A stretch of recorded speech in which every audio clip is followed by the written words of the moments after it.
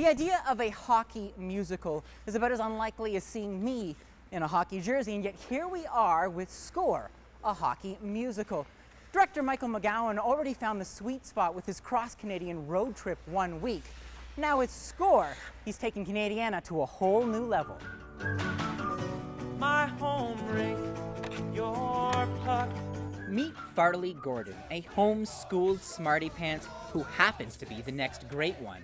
Soon, Farley's stick work catches the attention of the local team owner, played by Stephen McHattie. If you could do half of what I saw you do today, you could be the next Sidney Crosby. Cindy who? But Farley's folksy parents, including Olivia Newton-John and songwriter Mark Jordan, aren't ready to send their boy to the big leagues. We've been through this before. You're free to walk out the door. But I think it needs to be said. Too much hockey's not good for the head.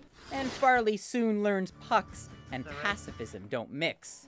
Violence in sport, isn't this supposed to be fun? The boys are letting off steam, they're not hurting anyone. Jab, jab, ho, ho, kitty punch.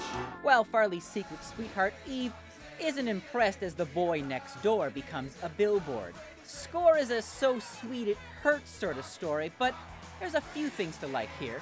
Noah Reid, who plays Farley, should have taken some tips from Drew Vergenver, who plays Moose, an enforcer with some mean moves. Check out the locker room tango.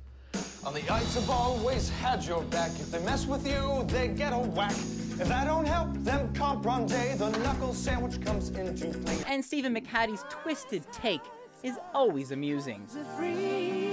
No, that's a definite kumbaya. But as you may have guessed by now, Score's real blind spot is the songs. It's a second-rate high school musical. 1, 2, 3, 4! Pugilist and pacifist, we can all be bad. Drenched in maple syrup. Hockey, hockey, the greatest game in the land. Yeah, that was Walter Gretzky at the end there. You know, in the trailer for Score, they say, our game, our passion, our movie. Now, I'm no Don Cherry, but surely we deserve better than a hero who wants to hug it out. For me, Score shoots and misses. I rate this mediocre musical 2 stars out of 5. I'm Eli Glassner.